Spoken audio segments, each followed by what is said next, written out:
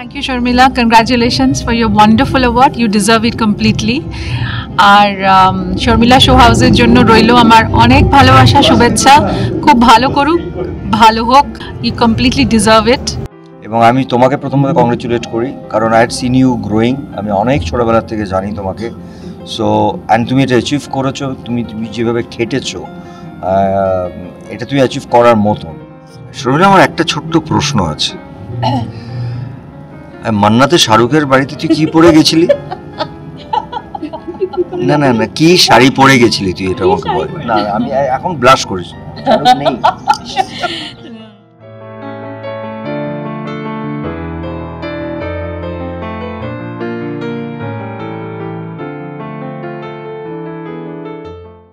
Welcome to Sharmila show house.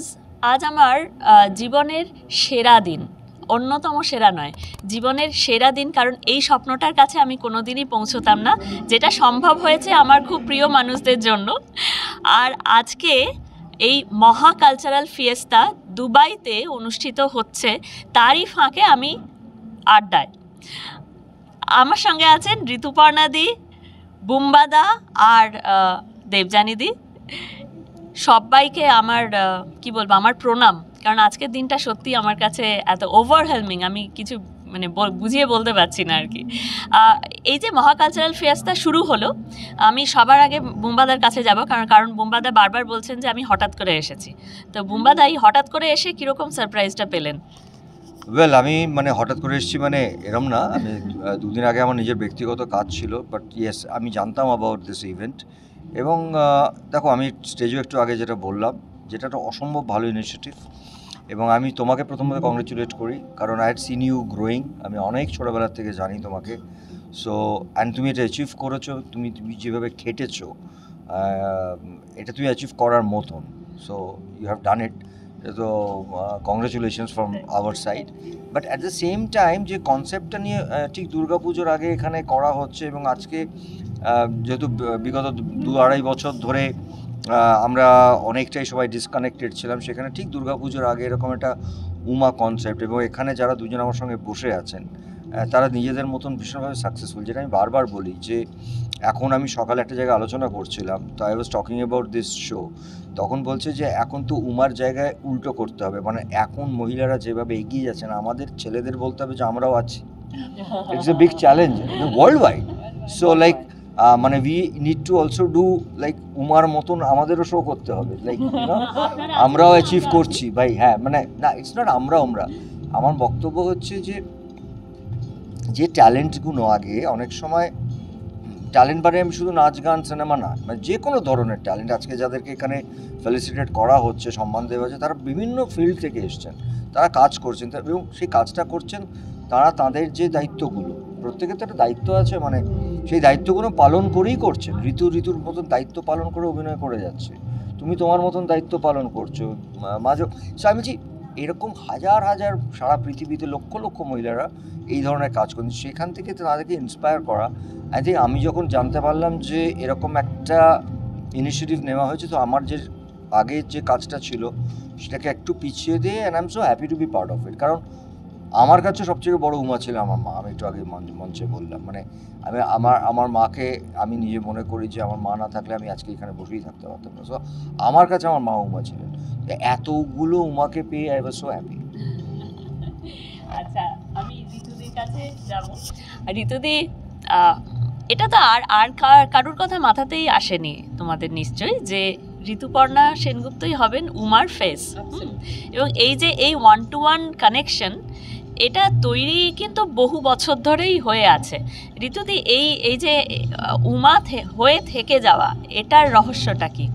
Actually আমি খুব privilege যে এই থটটা যে তোমাদের মাথায় এসেছে যে আমি উমা হয়ে আছি, তো সেটার জন্য আমি খুব ব্লেসড যে এত বছর ধরে I have tried to do my best. আর এই মুহূর্তে ভাবি যে আমার এখনও শেষ হয়নি কাজ, আরও অনেক পথ চলা বাকি।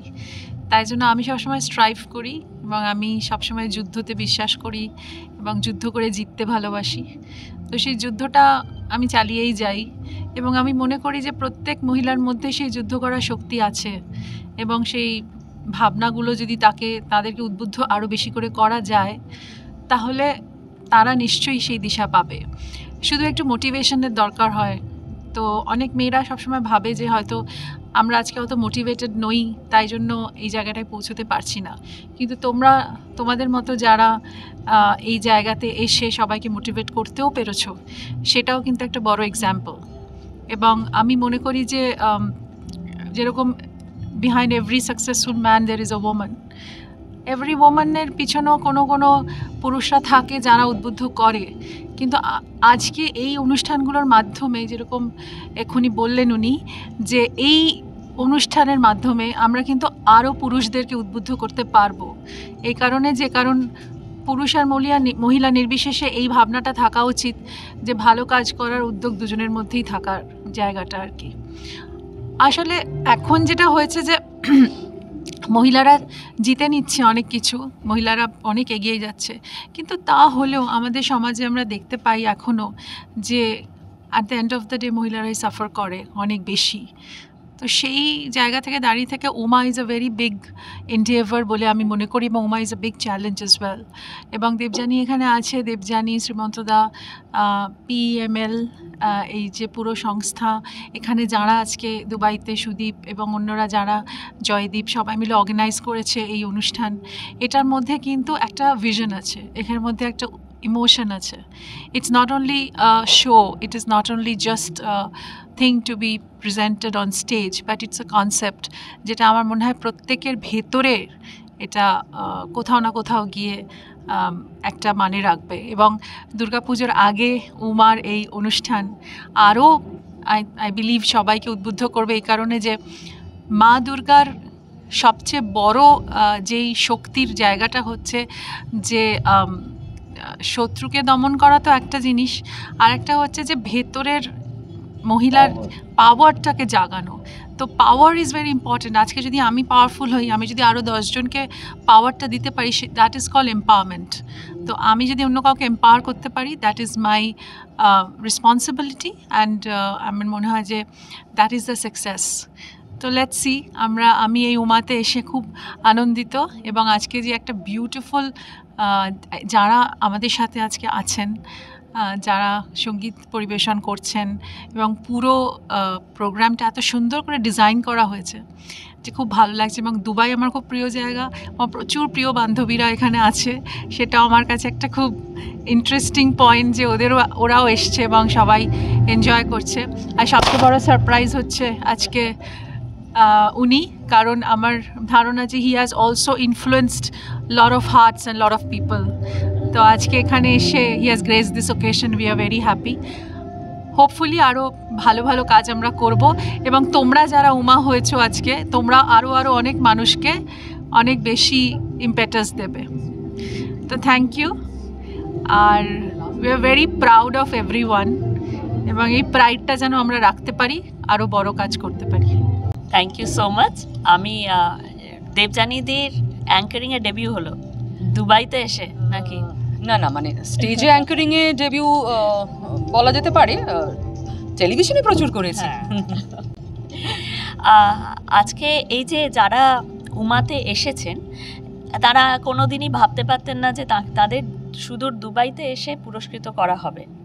ইনফ্যাক্ট পুরস্কৃত আদৌ করা হবে কি না সেটাও তারা হয়তো জানতেন না। তো এটার ব্যাপারে কি শ্রীমন্তদার যখন বলেছিলেন, তোমার প্রথম রিয়াকশনটা কী ছিল? ভীষণ ভালো লেগেছিল, কারণ এটার কোনো কৃতিত্বই আমার নেই, পুরো কৃতিত্বই শ্রীমন্ত। এটা ওর brain child, or idea. Definitely he shared with me as I am also part of AMPL। So and আমার ভীষণ ভালো লেগেছিল যে এটা ও ভেবেছে, এবং সবাইকে যে দুবাইতে নিয়ে এসে বাংলার এই কৃতি মহিলাদের দুবাইতে এসে প্রেজেন্ট করেছে, তাদের কাজগুলো, এই যে আমরা এভিগুলো দেখালাম, তো এটার একটা অন্য দিকও আছে। মানে তারা যে কাজগুলো করছেন সেটা দেশের বাইরেও লোকের কাছে পৌঁছচ্ছেন, এবং ইউ নেভার নো, কোনো বিজনেস অপরচুনিটি এখানে ডেভেলপ করতেও পারে। আমি ওই অ্যাঙ্গেলে দেখি, হতেও পারে তো তারা কেউ এখানে এসে কাজ করছেন, ভবিষ্যতে করবেন না এমনটা তো নয়। তো আমি ডেফিনেটলি এটার পেছনে একটা কী বলবো, মানে ডেফিনেটলি শ্রীমন্তর একটা বিরাট ভিশন আছে।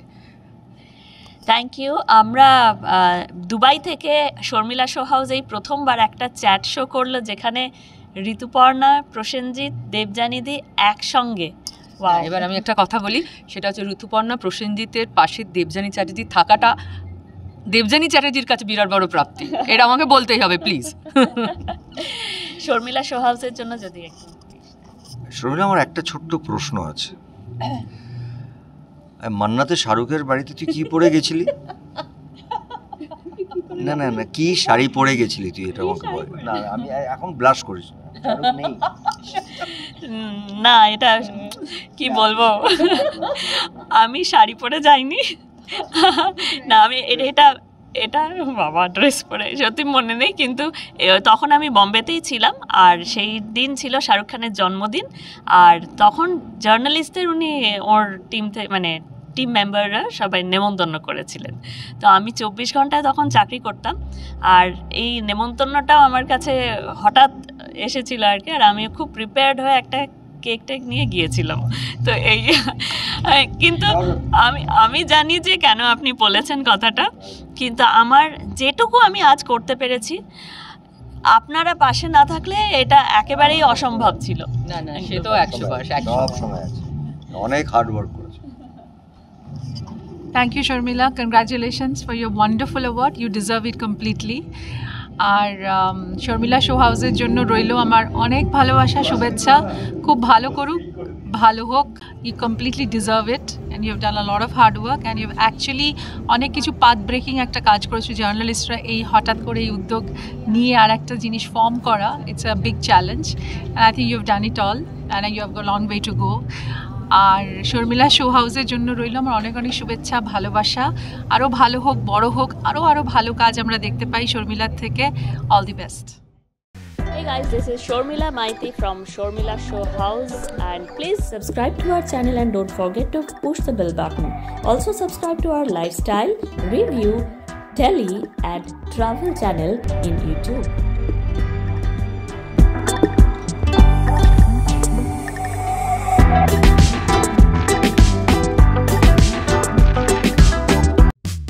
This is Sharmila Maiti from Sharmila Showhouse, and please like my page and don't forget to push the bell button. In order to get more videos on regular basis, please make this page favorites in your newsfeed. Thank you.